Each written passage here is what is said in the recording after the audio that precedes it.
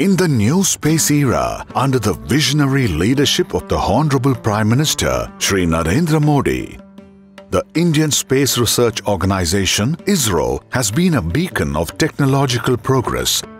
Over the past decade, under his diligent stewardship, Bharat has witnessed remarkable growth in all sectors. Some of the major milestones of the last decade in the space odyssey of India are Mangalyaan, the prestigious mission to Mars.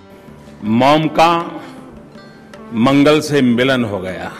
LVM-3, the most powerful rocket of India, meeting international customer requirements.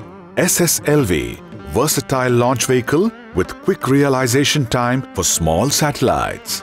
Autonomous landing of reusable launch vehicle RLV. Chandrayaan 3, the path-breaking mission to the moon. और जहां पर चंद्रयान 3 का moon lander पहुंचा है, वो स्थान आज से शिव शक्ति पॉइंट कहलाएगा. Aditya L1, seeking solar activity.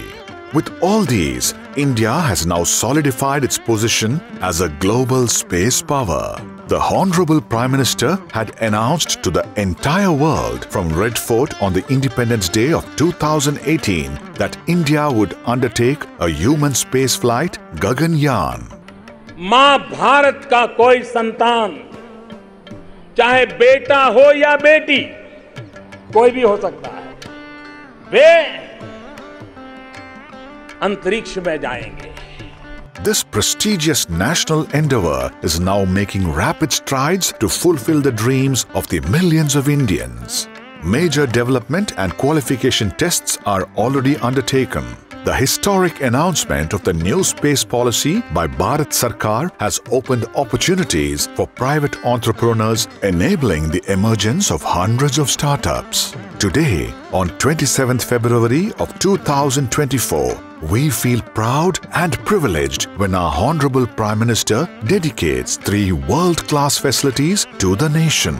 PSLV Integration Facility at SDSC Shar. The Spaceport of India will enable more frequency of PSLV launches from 6 to 15 every year.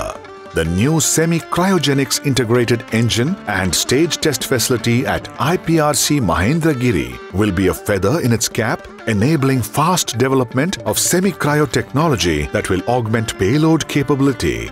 Wind tunnels are essential for aerodynamic characterization of aerospace vehicles in atmospheric regime.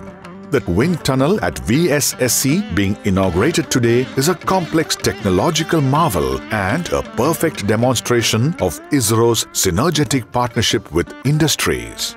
Together with the unwavering patronage of our revered Prime Minister Shri Narendra Modi, ISRO and the Indian space sector is weaving a tapestry of dreams, casting our gaze towards the cosmic horizon.